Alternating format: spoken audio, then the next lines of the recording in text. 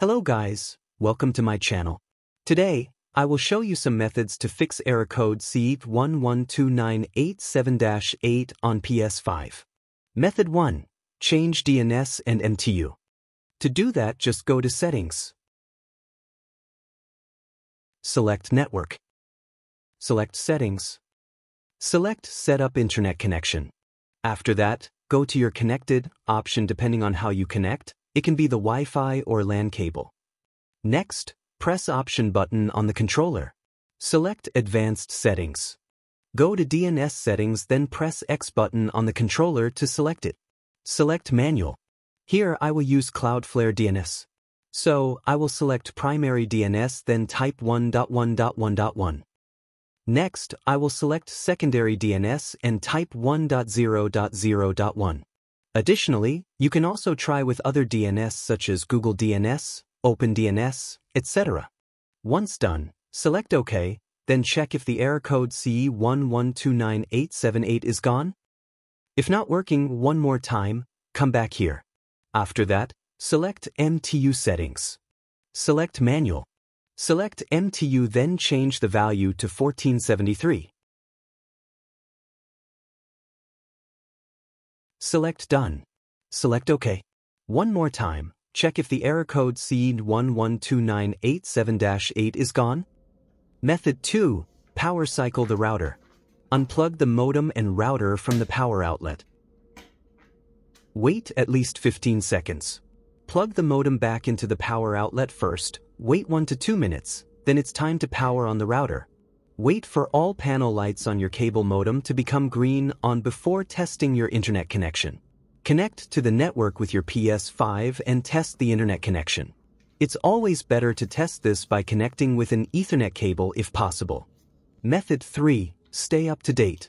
The PS5 system software update is important because it helps to fix bugs and improve the performance of your PS5. So, if the CE-112987-8 error code is caused by an incompatibility issues or even system file corruption, updating the PS5 system software can resolve that. Otherwise, you should check for a game's updates and version manually. Outdated versions can be problematic, and it's wise to resolve the issue sooner rather than later. Method 4. Try connecting to a different wireless network or the router. If you have more than one router, try replacing the router you are using with another router. We do this to eliminate the possibility that the problem is caused by the router's strict security features. If that's not possible, try connecting to a different wireless network, such as a neighbor's wireless network, mobile data, LTE, 4G, 5G, etc. After that, started downloading the game or whatever you need to do, then switched back to your regular internet. And everything should work. This is just a temporary solution. What you need to do next is contact your internet service provider and report this problem to them. Method 5. Check the PlayStation Network status page. Go to PlayStation Network Service Status on your browser. Check if there are any issues or alerts affecting the PSN services, such as gaming and social, PlayStation Store, PlayStation Now, PlayStation Video, or PlayStation Music. If there are any issues or alerts, wait for Sony to resolve them and try again later. If there are no issues or alerts, the problem may be on your end or your PS5 console. Method 6. Reset network settings. Go to Settings. Go to System. Select System Software. Go to Reset Options. Select Restore Default Settings. Now, enter your console's passcode.